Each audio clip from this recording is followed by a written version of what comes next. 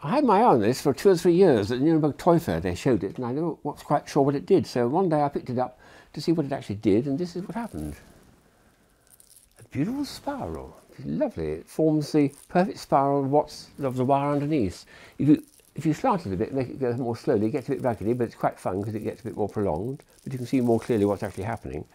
But a very simple little toy, a little bit delicate, so you can't let very small children play with it. But when it goes down vertically, I think that's beautiful. It takes exactly the shape of the underlying spiral wire. Very, very nice toy, and almost silent too.